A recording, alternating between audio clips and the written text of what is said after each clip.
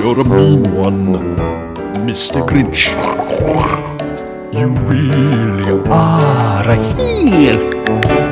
You're as cuddly as a cactus and as charming as an eel, Mr. Grinch. Every Who in Whoville liked Christmas a lot, but the Grinch in the cave definitely did not. Now don't ask why, because no one quite knows. Perhaps his shoes were squishing his toes.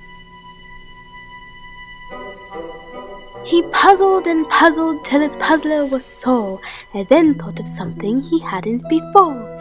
He would make a list with only his name, and then I'll go shopping, he did exclaim. I believe in miracles. Where you from? You sexy thing, sexy thing. He walked to town in every store and came out with gadgets and gizmos galore. The Grinch was not so Grinchy anymore. He walked back to his cave with a spring in his step, a 1, a 2, a 3, and a 4.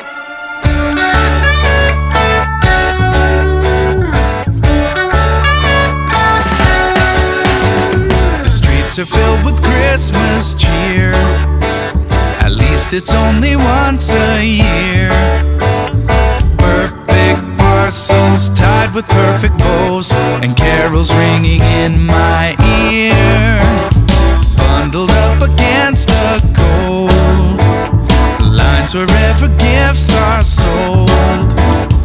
Each shop